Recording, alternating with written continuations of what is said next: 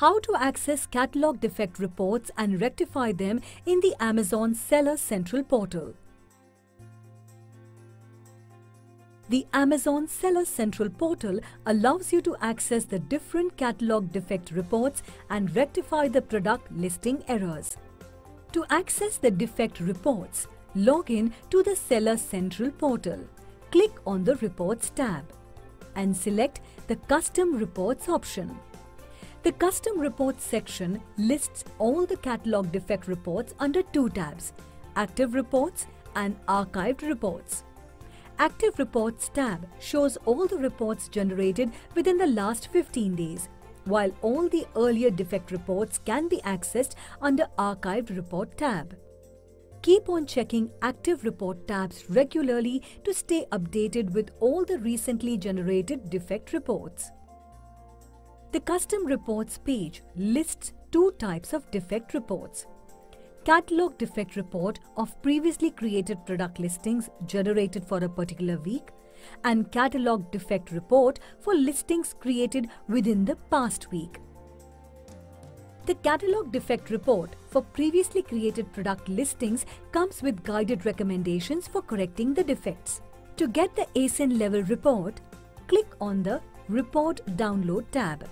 The report will be downloaded in the CSV format.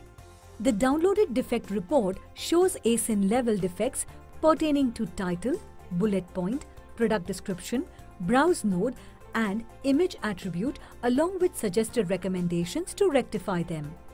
Here, you can understand the errors, fix the defects, and update the catalog based on the details suggested in the report. In order to avoid future defects in your catalog listings, make sure you adhere to the guidelines prescribed by Amazon. While listing your product title, make sure you keep it within 200 characters, start with a brand name, remove irrelevant keywords, external links, and include mandatory attribute information as per the style guide. Similarly, for bullet points and product descriptions, avoid including external URLs, irrelevant keywords, and contact information. Make sure you list out at least 3 bullet points for explaining your product and assign a proper browse node. Your product image should be clearly visible with a white background and devoid of any logo, watermark, or text. Make sure you avoid using multiple objects, mannequins, or obscenity while uploading the product images. Just like the previous report, you can also download the Catalog Defect Report for newly created ASINs by clicking the Report Download tab in the Custom Reports page. As you open the report, you will find the defects pertaining to title, bullet points, product description, and browse nodes for specific ASINs. Refer to the sheet to understand your product listing defects and make the necessary rectifications by following the previously explained guidelines. After understanding the different catalog listing defects, let us now go back to Seller Central and see how you can correct them. You will have two options to get your listings corrected: uploading the rectified listings in bulk or correcting individual ASINs in Manage Inventory section in Seller Central. Let us take a look at them one by one. To upload the rectified bulk listing file, select the option Add Products via Upload. Navigate to the File Upload section and select the rectified file by clicking on Browse button.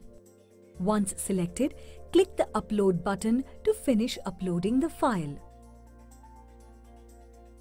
You can also correct the listing defects for individual ASINs by going over to the Manage Inventory page.